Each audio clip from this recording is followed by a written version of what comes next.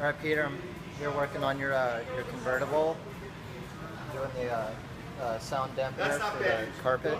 Let's check it out. MustangMedic.com. We take the frustration out of restoration. All right, guys, check it out. I got the sound dampener. This came in rolls, and I laid all the parts out. It came in 3 or 4 pieces. I laid them out to see what's what, and it's relatively easy to figure out. There are cutouts everywhere. Like this goes around the hold down for the back seat, and there are holes for the seat belt bolts, and there's this nice big triangle cut out here. So once I got all that figured out and got them laid in, I started spraying it with the adhesive. It says yellow super trim adhesive. It doesn't actually come out yellow, but it is really strong. I did this small piece here first to test it, and it's not going anywhere.